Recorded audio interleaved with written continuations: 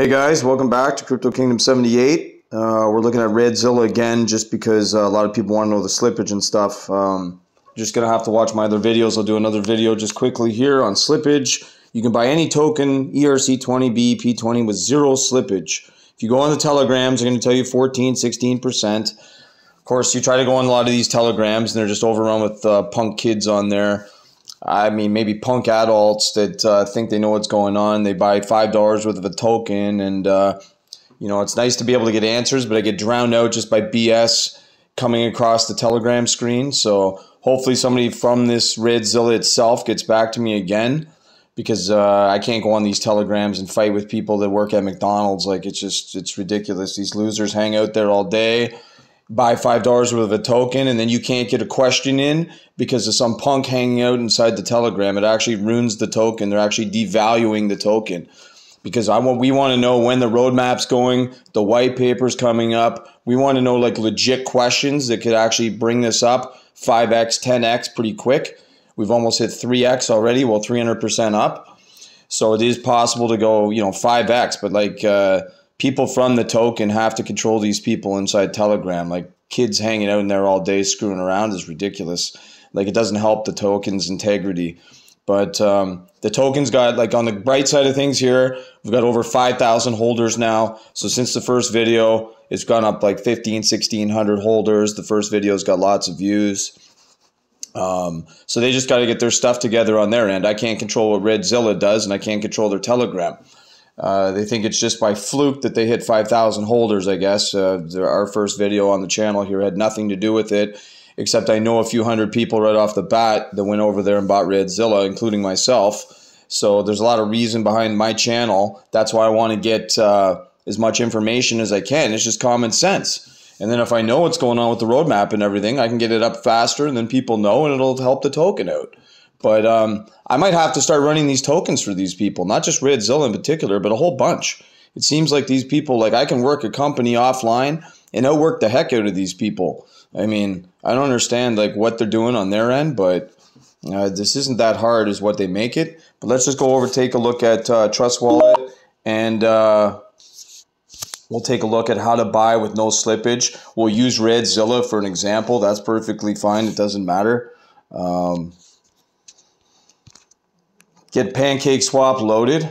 It doesn't matter where you're connecting to. You can still connect from MetaMask in most cases to Pancakeswap.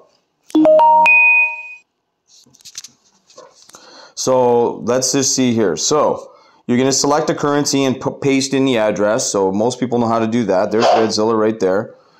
Okay, now you're going to go to max or whatever you want to put for BNB. You can do it many different ways. Once you get your estimation down at the bottom, again, just go to the last zero, hit the decimal point and 0. You see the slippage is 0.1. I'm not going to go through with this because I really don't need to buy anymore right now. I've got almost 200 trillion on 2 accounts, so that's enough of this just to try it out. I was going to say, like, I have a good strategy that I've been working, because a lot of people ask me, okay, well, like, what's a good strategy with new tokens? Well, I'll tell you the best strategy is with new tokens, and it's by far the best. It's the lowest risk. You can argue it all day, but it works the best. You're going to have good returns, and you can do this at any scale, $5, $10. You can start small and work your way up.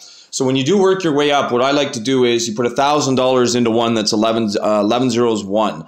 Once at 5x's or 3x's, I use 5x because I'm comfortable enough that we can get these to 5x, which would make 11 zeros 1 to 11 zeros 5.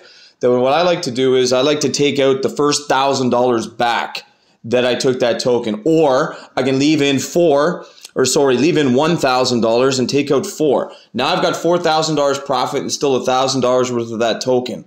And now I can repeat, just rinse and repeat on the next token. That's all you need to do, because you just keep, that's how I went from 5 tokens to 90 tokens.